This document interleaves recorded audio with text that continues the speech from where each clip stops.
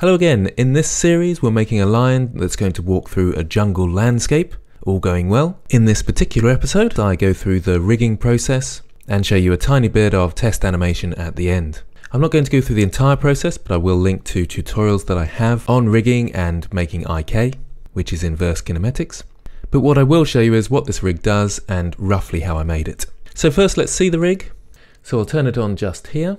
And it looks fairly complicated, but it's not actually too bad because I made it. It can't be that bad.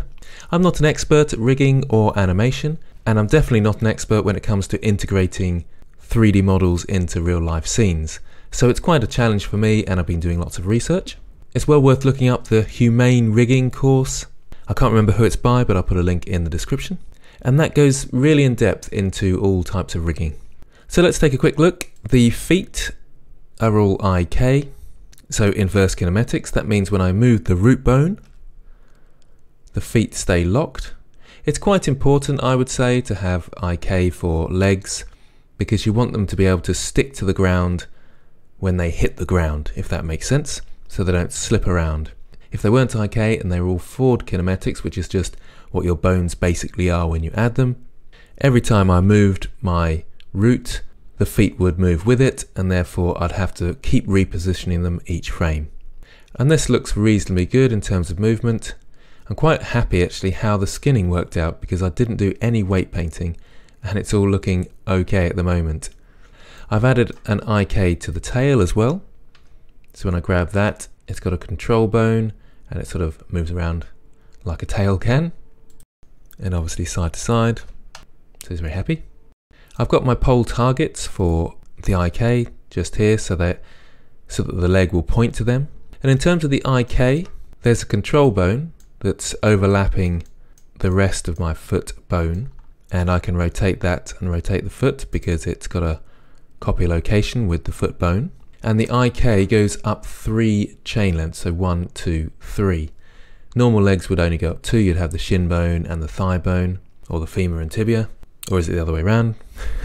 But in this case it's going 3 up in both the back leg and the front leg. That was the first thing I was unsure about, because these creatures have 3 long bones whereas we only have 2. And at first I was thinking I'd just move it from here, but no, 3 makes a lot more sense, as you can see here as it moves.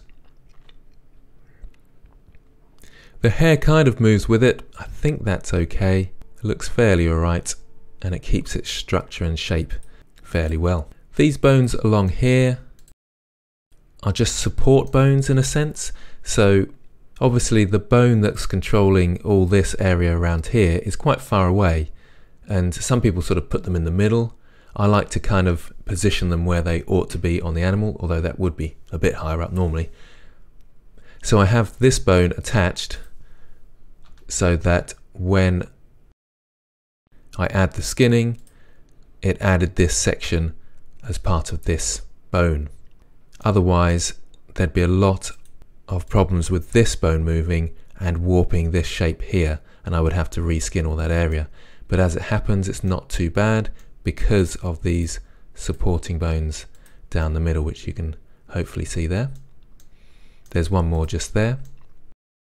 Now I was thinking about using the animal rig that I think comes with Rigify. If I go back to object mode and press Shift A, under armature there is an animal rig, and I did actually use the cat rig as a basis, but I deleted a lot of the bones that I didn't need. There was a whole sort of facial structure, lots of extra small bits around the feet, and it was a bit overcomplicated for what I needed. And to be honest, I find Rigify a little bit awkward when I apply the rig. It seems to take quite a lot of work in order to make your mesh fix to the armature. So I just modified the rig slightly and kind of made it my own. I gave it a jawbone, and again the skinning's not turned out too bad. The hair does move a fair bit and the top of the face moves slightly, so I will have to tidy that up a little bit. But it hasn't really been too noticeable so far on the animation that I've done. And I've got an eye control bone here, and you can hopefully see the eyes moving around. It's a little bit tricky because the bones are right in the center. And I pretty much copied the advice from the Humane Rigging series to set up those eyes. So if I move this over here and then hide my rig, you can see both eyes looking this way. It's a bit too far, let's bring it back slightly there. There we go, we can see them both looking that way. Now I bring it over here, they should look the other way. There we go. What I will eventually do is some shape keys for the face. That's what I'm most comfortable with because it's sort of a sculpting workflow. But I won't go too far. Again, because of the reflections, I can hide a fair bit of the anatomy and the sort of detail in the face and stuff like that because it's so shiny. You won't really see those minor details so much. So I can get away with a bit. It looks kind of like a statue at the moment, and that's fine.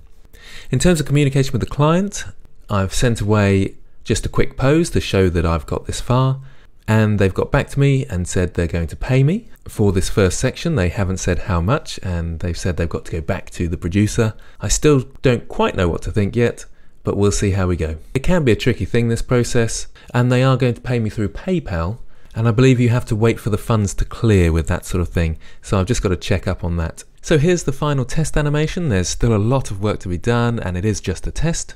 And I've still got lots of research to do about integrating things into live action footage. And I'm a tiny bit concerned about the quality of the footage I'm going to get through and whether I'm going to have to model a lot and do some matte painting perhaps. It's all good fun, but it's all very time consuming as well. But I hope you're enjoying the process and following along with me. Thanks for all the advice and feedback. It's very gratefully received. Do keep commenting with your thoughts, and I'll see you next time.